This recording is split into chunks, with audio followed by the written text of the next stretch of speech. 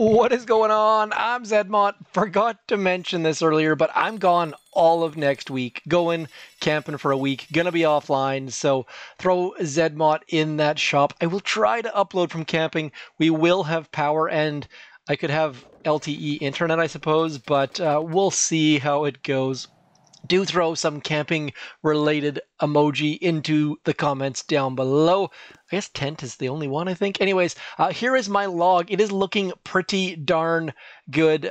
Draw against Mongo. That is the best possible outcome. That is one of the join at own risk players. That is the perfect scenario against someone that you know pulling out the draw. Went and commented on Cap'n Chewy's YouTube channel. Had never heard of it before, but go check him out just because you can't hurt to go check out another Boom tuber.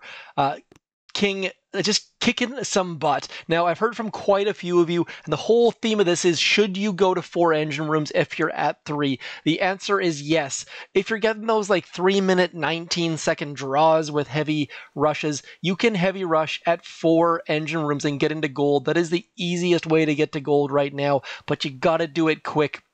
Because the sooner you do it, the fewer people are going to have that building health, the fewer people are going to have boom cannons. So do get into gold at the 4 engine room level. Make that jump. You will not regret it. So this tech tree I have not shown you all season. This has been my secret tech tree, sort of. I went flares on day 1. Also went and got, I guess it's just flares, and then I just hung around and got boom cannons, and then went into 4 engine rooms and got into gold. This was my last account to get to gold because I was trying to get there in 3 engine rooms, but 4 engine rooms way, way easier. As soon as I got bullet, I had like 7 straight wins, I think, and my times aren't super awesome, but they're fast enough that I'm putting the pressure on my opponents. So 233, 239, like we're not talking about fast times here. So I'm going to show you, obviously I wish those ones where I fizzled. Now this is the trick here. You might have seen in my other video, get bullet out there, let bullet start, and then as soon as that flare, you see that flare? As soon as that flare expires, drop all of your heavies. I was a little bit early, but we got to farm some gunboat energy, and then as a result, couple extra gunboat energies. That we have at least 6 extra gunboat energy. Throw in those shocks and then just flaring. Generally trying to do straight lines, trying just to do building flares, but where required, doing ground flares as well. So I don't think any of this stuff is super revolutionary, mind-blowing, but trying, now you see this, trying to get bullet into the blind spot of that machine gun, not really possible, but was worth a shot.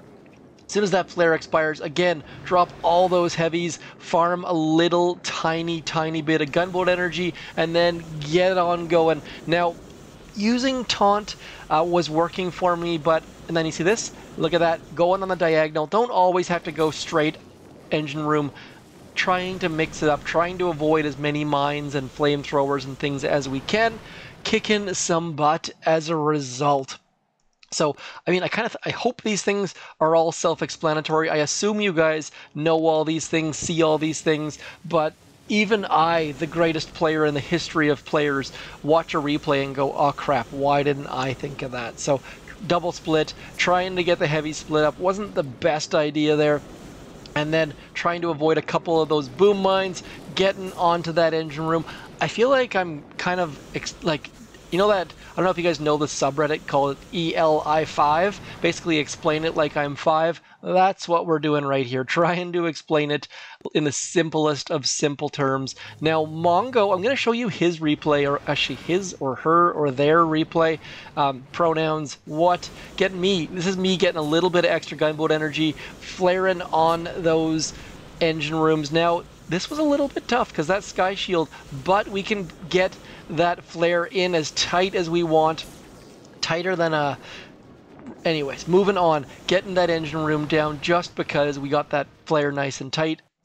Not the ideal sky shield position, I don't think, Mongo, but we'll show you their replay, and this has me a little bit excited.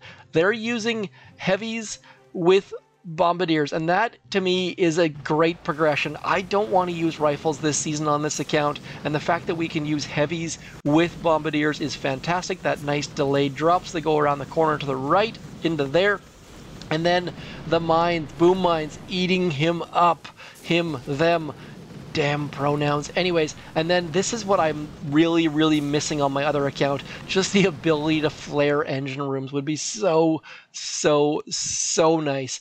Not sure if rifles would make that faster or slower, but anyways, we're going to keep going. 239. Times don't have to be super quick. They were a lot quicker earlier on, but as more and more people get that building health. Now, quick note here. Look how many mines and boom mines and defenses they have covering this front engine room. So just ignore it and go around the corner, skipping that front one, and look how many defenses cover it from the back. Basically none. So we are going to hit it hard from the back, just absolutely crushing it from the back. And 239, that's my fastest time on these replays. So not always going 1, 2, 3, 4. In some instances we went 1, 2, 3, 4, a little bit different, or 1, 2, 3, 4. Don't have to go just standard counterclockwise. Can mix it up a little bit. And then finally against Cap and Chewy, this base is very, very anti-heavy. You can see they got like those straight lines. But again, bullet coming in and then just farming some gunboat energy, not letting the heavies get in the exact same line, and then avoiding a bunch of the mines, cruising on in, easy shocks. A lot of those mines are too close together, so managed to, and we're going through all of those mines. I had tons of gunboat energy left. I think I had like 48 gunboat energy at the back, which is a little bit unusual, but yeah, that base was different, but still kind of the same. I'll show you a couple live attacks just to see if I can't jinx myself by screwing it up. I'm not positive I can get to 17 on this account at the moment, and this account is engine room locked, so we're going to have a little bit of a problem here. I don't think I see any other way of doing this other than the exact order I was just talking about, but we can switch things up a little bit. We're going to go like this. And this is what I was saying, using ground flares, not the worst thing in the world. I really, really like ground flares with heavies. I don't get to use them as much as I would probably like to, but as soon as that machine gun goes down, we are going to flare right into there, trying to avoid at least 1 or 2 mines, and then as soon as we get past some of those mines, getting onto the engine room. I mean, hey, we managed to avoid 6 mines, and then as soon as that engine room gets sort of close, we're throwing that flare out. Oh, did I not throw a flare? Oh, no. Oh, no. And then as soon as we get somewhere close in there, this is a problem, my friends. I thought 1000% that I threw a flare, but I've also been getting the trailer ready to go, so maybe I have some grease on my hands. Not entirely sure what the heck happened there. Look at this shock right here. Getting both of the flamethrowers anytime I can do a shock like that makes me quite happy. We are going to be quick or we're going to fail. Getting that next flare out. We've got tons of gunboat energy. Look at that. Look at this. We've got 19 left. Bullet fairly healthy. We are going to throw that right there. I think we were talking a little bit. Then I'm just going to get that energy drink, trying to get that final engine room down. 241 quick, but I don't know. We don't know when my opponent started. I was jibber-jabbering there for quite a bit, hoping that we can keep on moving up against Squiggles, short name McGee. 241, 9-second win. Beautiful, beautiful. You know what? Maybe we can go to 17 together. That would take a 5-game win streak, which with heavies, it's tough to streak. I find that I make little tiny mistakes. Now, that is a useless sky shield, my friends. Like, look at how much is sticking out. That is your entire leg sticking out of the bottom of the blankets. You are doomed, my friend. Let's get all of these heavies in here. Again, we're going to farm some gunboat energy. Bullet's going to get out front. He's going to take, hopefully, the flamethrower shot to the face. Then we can... I kind of want to take a couple. I feel like the fact this player's got a sky shield means that they're thinking more about a different set of troops than what we've got. So we're just going to flare into there. And I kind of wish we would have taken that left-hand flamethrower, but this is the trick here. The trick is to throw that flare at the absolute perfect timing. This time we actually threw a flare, which is a nice little bonus. Again, shocking 3 flamethrowers, 1 shock, absolutely beautiful.